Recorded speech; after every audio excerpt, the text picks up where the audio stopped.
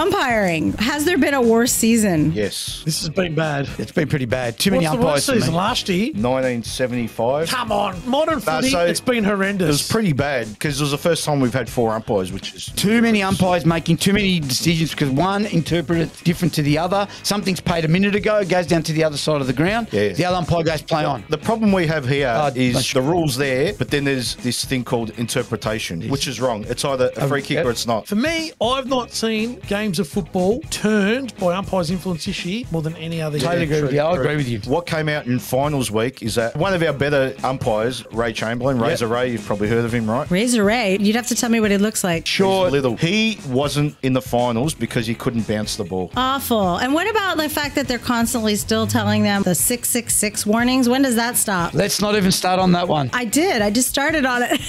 So It's the horrendous. rebounds as well, how many seconds do we lose? Yeah, I we mentioned lose it time. in the review that there was 4 rebounces on grand final day, which cost 4 seconds. That's 16 seconds Brisbane could have done with to kick a late goal to win Okay. that grand final. And what about the Ruckman nominations? Oh, dear, oh, dear. But you know what's embarrassing? Johnny, you going up? Paul, you going up? Yeah. What are we doing? We playing the schoolyard when we're 10? meters distance. Are you serious? Yeah. Give me a spell. Could you imagine line ref in NFL saying to Tom Brady, Tom, just come back, please? Tommy here, come on. And then the bounce has got to go. And that 666, Cindy, I'll tell you one thing about that eats at me. You do it, it's a free kick because, and you had a good point. You said someone did it. They use it as a tactic. It's a tactic. When Mason Cox was in the middle rucking, and he's obviously 7 foot, and he's a very good, like a basketball hit-out type, they get a player to step out because there's no punishment. It's just a rebound. So a player steps out and steps in. The umpire says that's a 666 warning. Ball goes back to the middle. Then the player is Mason Cox, who's the tallest of the lot, gets up, does exactly what he needs to do to create the next stoppage. I do believe it's a hard game to umpire. What tools do you think could be given to these umpires to help them do their jobs better? Easy, full time. Do you think that's going to make a difference? 5 days a week, you're in the classroom learning, okay, that's not a free. Let's